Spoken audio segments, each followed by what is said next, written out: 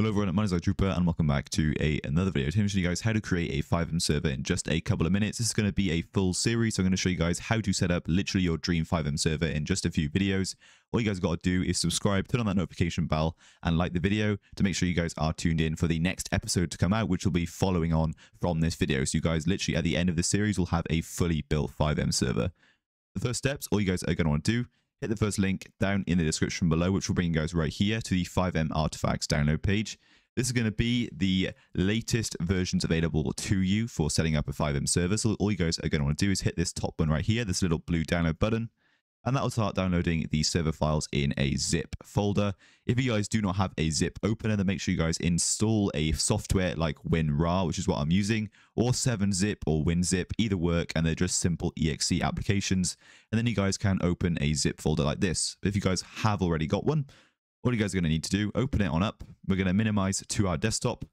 And now it's up to you where you create your server. I usually just create mine on my desktop. You guys can see I have a few here just for testing reasons. And all you guys are going to want to do is we're going to right click, new folder, and we're going to call this one YT server. And you guys can call it whatever you guys want. But once you guys have done this, open up this folder, right click again, new folder, and we're going to call this folder server. And open this folder on up, and this is where we're going to put all of our main server files and folders that we just downloaded into. So to do this, all you guys want to do, grab your download, grab your file explorer with the server folder we just made, Control A to select them all, and very, very simply drag and drop them into your folder like so. It'll take a couple of seconds to copy across, and just like that, we are done. Now from here, we can close our server download zip. We do not need this anymore. So just close that and focus on our server folder. So from here, what you guys are going to want to do, scroll on down until you guys see the fxserver.exe. And we're going to double click that to start it on up. Give it a couple of seconds. It's going to pop up with a Windows command prompt. It's going to ask you to allow the app to run. Just hit allow. And then automatically it should pop up with a txadmin page on your browser, and it should automatically fill the code for you. txadmin is going to be what we actually use to sort of manage our server, like an admin interface, so we can ban people, we can see what people are on the server, and we can sort of see any errors if there are in the server console. So once you guys have done that, hit link account, and then we're going to authorize it with our cfx.re account. If you guys haven't already got one of those, then very, very simply go to forum.cfx.re, create an account, come back to this page, and then sign in. Once you guys have signed in, hit continue. And then it's going to ask you to create a backup password for your server. And from here, just call it whatever you guys want. Any password, as long as you guys will remember it. And then agree to the terms and conditions and create yourself a master account. From here, it's going to be actually setting up our server settings. So we can hit next. And here we can change our server name for our txadmin interface. So call it whatever you guys want. And then we're going to hit next. From here, we're going to select popular recipes. And then we're going to select this one right here, the CFX default FiveM. Hit save. And then go to recipe deployer.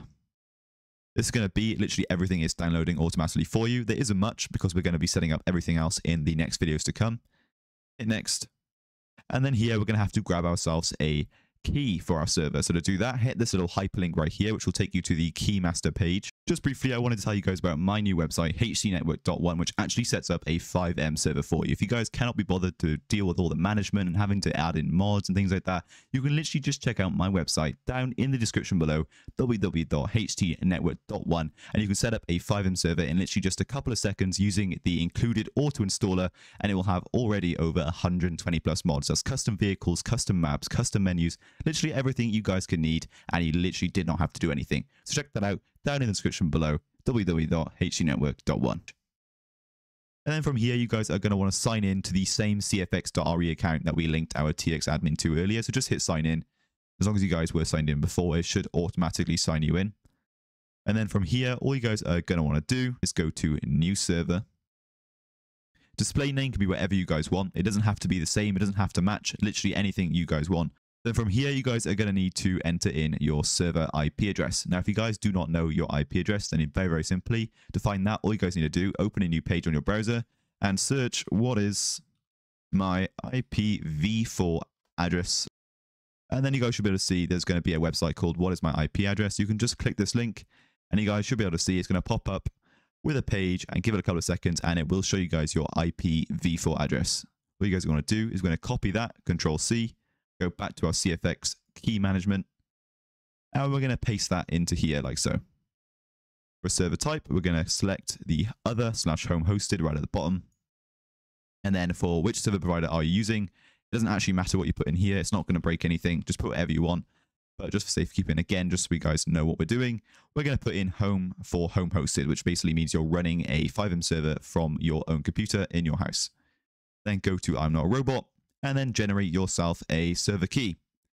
From here, all you guys are going to do is going to copy that server key, go back to our server deployer TX admin page, and we're going to paste it into here. Then very, very simply, we're going to hit run recipe. You guys should see it's going to start executing everything for you. It might automatically pop up with your server folder again after it's automatically installed all these files and folders for you. Just close that for now, and then hit next. This is going to be your server.cfg page, which we can come back to. Don't have to worry. If you guys want to change something in here, you can do it at a later date. This is basically like all of the important settings of your FiveM server. So these are the things I recommend changing right here. It's going to be your server host name, which is going to be actually what shows up on the FiveM page. So I'm going to delete this bit right here, since we don't really want it to say built with CFX default FiveM. Just delete that. And we're going to do the same here. Usually I like to copy my username for the server and then just paste it into the description. Or you guys can actually write your own description if you want. And then that's it for now. We can hit save and run server.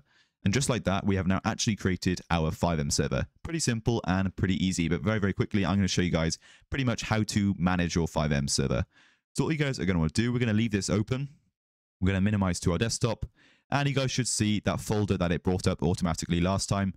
And if you haven't got that, then all you guys need to do is just go back to where we created our server on our desktop for me, or in your file explorer, open it on up, and then go to TX data, and then go to CFX default.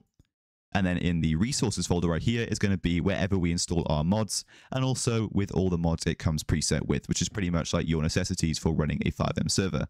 Now, if we go back to the folder before, the CFX default folder, you guys are going to see that file we were just talking about earlier, our server settings file, this server.cfg. Now, if we hit double click to open that on up, you guys should see it's going to open up in a text document, and it's going to look exactly the same as the file we were just editing earlier to change our server name.